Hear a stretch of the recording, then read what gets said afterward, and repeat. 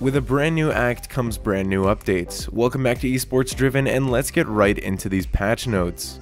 Starting out, ranks have been reset, and so has the battle pass. Not to mention the Ion 2 bundle skins are now available and they look awesome.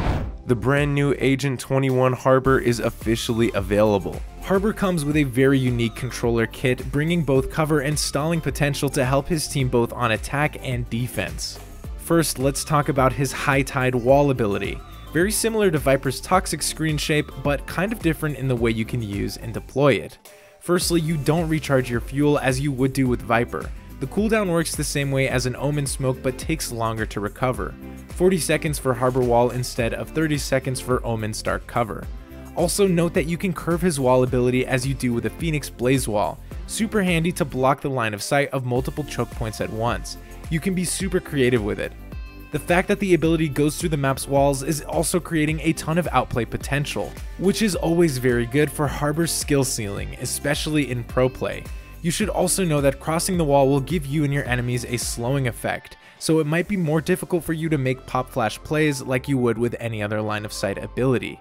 When you play Harbor, keep in mind his High Tide will fall past 14 seconds and won't redeploy itself.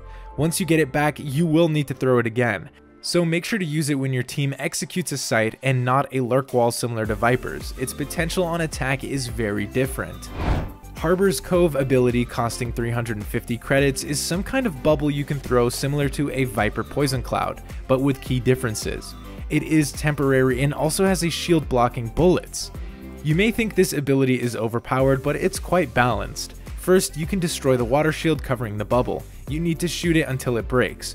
We don't know exactly how much HP it has, but you still should be able to destroy its shield with 7 to 15 bullets. It also works similarly to Astra's Cosmic Divide, as it doesn't stop abilities such as mollies, flashes, or darts, only a few bullets. The price of the ability makes it almost impossible to have in eco or half-buy rounds, as we recommend you buy a better gun instead.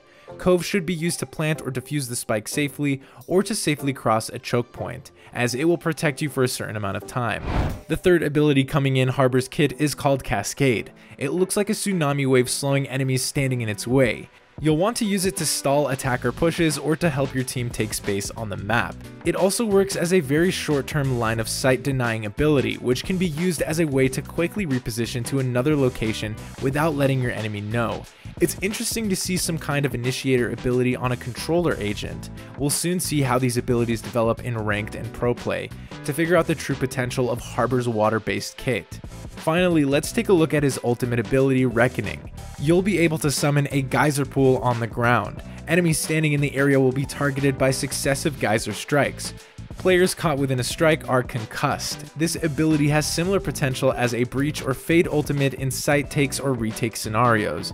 It's very interesting to see a controller agent with such abilities, and we'll need to test it out in real action to see how powerful it truly can be. Make sure you guys are subscribed so you don't miss our Harbor guides in the future. They also fixed a bug where Viper's toxic screen would make small gaps around ground level in specific map locations. There are other minor bug fixes. We'll link the PvE patch note in the description if you want more information.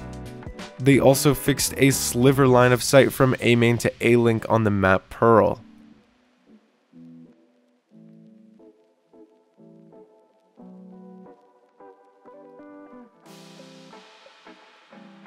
If you like our content, check out this video where we break down 10 things you can do that will make your enemies rage. Thanks for watching, and please consider subscribing. We'll catch you in the next one.